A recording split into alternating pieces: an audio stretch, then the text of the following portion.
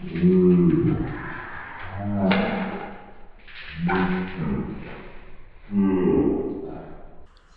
guys, welcome back. Really quick update. I had a bunch of requests for how I was putting the Quickjack on the 911, so I'm going to show you where I have those positions and show you one other thing. So let's do it.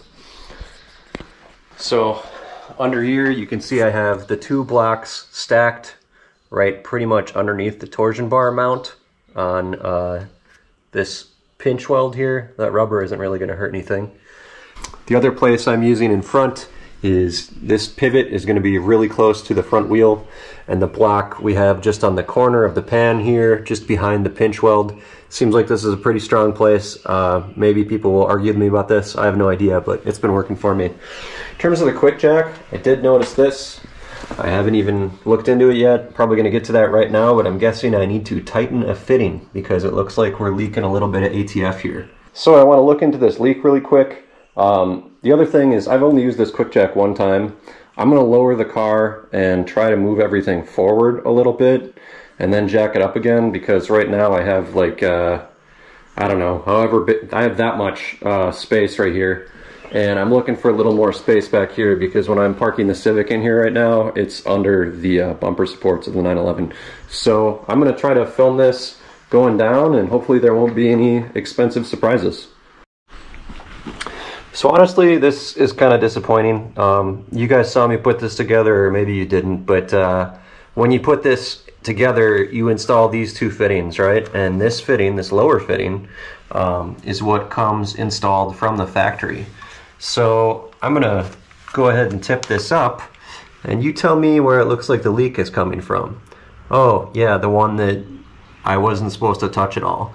So now I have to Google this and see if I can tighten this, or if there's going to be some sort of issue with air. I don't know. I don't really know what's inside here, so I'm gonna have to Google it. It's kind of annoying. This thing is brand new and it's already leaking out of this thing that I haven't touched. So I'm gonna Google that and see if I can tighten this thing. Alright, so I spent a bunch of time Googling it. This is called the relief valve. I don't know of anyone having a leak here before. I'm just gonna make sure that the fluid is still good in here, and we're just going to use it anyway because I can't find any information on it. It's significantly lower, so we're going to go ahead and add some fluid.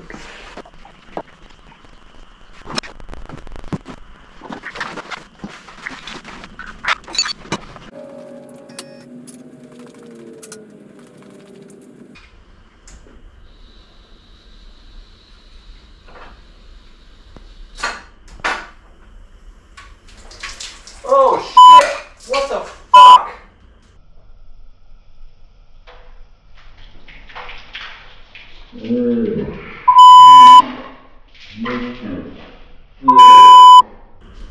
God damn it, it just blew ATF all over the ceiling! What the fuck?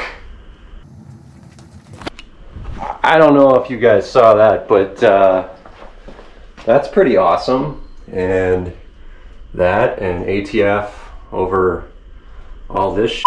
ATF all over the car. That's sweet. So I'm gonna get a towel and put it over that relief valve right there and lower this thing on the ground and get it outside so I can wash it, because I don't want ATF sitting on my paint. This is, what the shit? What the shit, Quickjack? Alright, I thought I was recording, but I wasn't, and I lowered the car the rest of the way, and it's just dumping fluid like crazy. Yeah, look at the ceiling.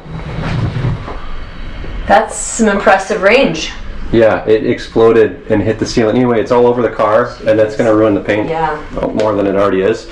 You need, like I said, as many of these as you can get. We need more than one. You see the size of this mess? I know, but start. I'm getting the car out of here. You don't want to wipe it down? No, I want to get water on it. Okay.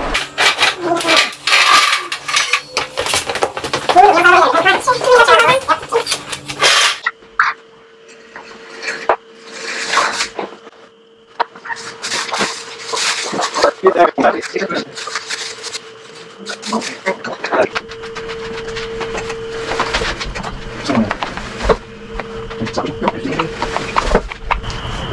like it. Here. Feels like you're not.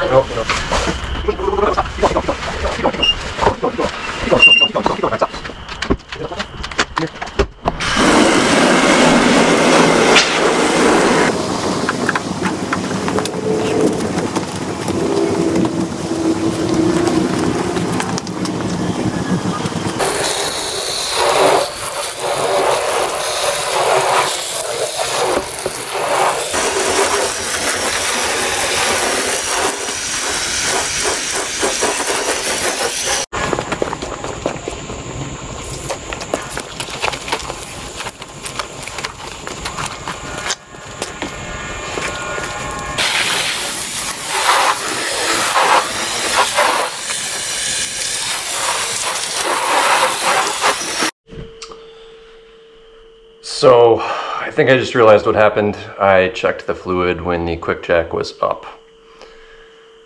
And it was really low because the fluid was pumped into everything. And when I lowered it, there was no room for the fluid because I filled it up when it was up. And I think, you know, I am a dumbass, but I think what confused me or what tripped me up here was the leaking coming out of that relief valve, which made me think the fluid was missing, and obviously there was some missing because there was a puddle under it. So that just made me think to add more fluid, and I should not have done that because then I think my ceiling would still be white and my garage would not be a total disaster. So I'm going to keep cleaning, learn from my mistakes. I'm going to try, but yeah, awesome. Cheers, stay tuned.